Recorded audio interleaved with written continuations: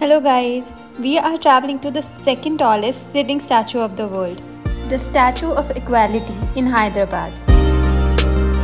It is a grand 216 feet tall golden statue of Ramanujacharya, a Hindu saint and a social reformer. The statue is situated in Munchital near Shamshabad. The statue is 36 km away from Hyderabad railway station and 16 km from airport.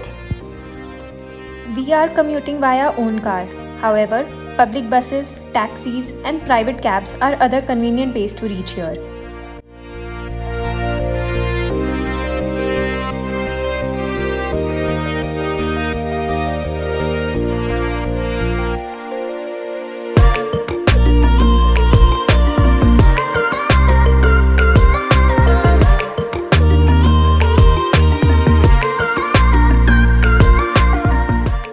This is the entrance. There is an ample amount of parking space once you enter the premises. Parking charges is 50 rupees. The monument is open for visitors from 11 am to 8 pm and remains closed on Wednesdays. The ticket entry is 200 rupees for adults and 125 rupees for kids. Well, there are few things to keep in mind when you are planning your visit. Cameras and phones are not allowed inside the premises. Visiting the Statue of Equality requires a lot of walking. Hence, we would advise to visit in the evening when the weather is pleasant. Lifts and wheelchairs are available inside. Ramanujacharya was born in the 11th century in Tamil Nadu.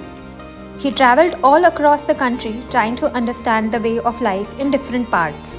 He believed in spiritual growth and he fought against the prevailing discrimination in the society. This masterpiece of sculpture is built to commemorate his teachings on his 1000th birth anniversary. The Statue of Equality can be seen from afar as you approach the place. As you walk up the steps, you can witness the grandeur of statue and find details on it. The statue has a concrete core covered with a punch loha sheet, which is a mix of gold, silver, copper, brass and titanium. It is built on a 3-story building called Bhadravedi.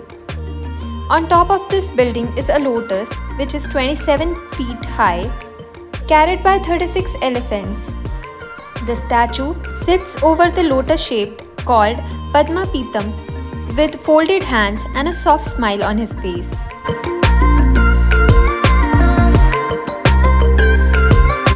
Mini replicas of 108 Divya Desams surround the statue.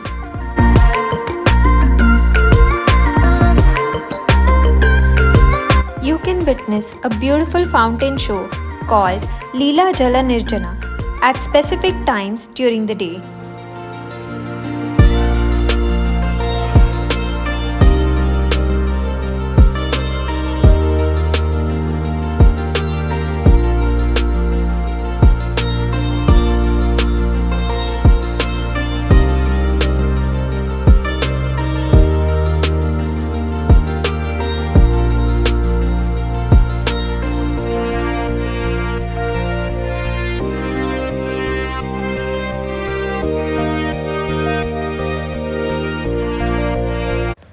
The complex has a food court where you can get prasadam and meals during the day.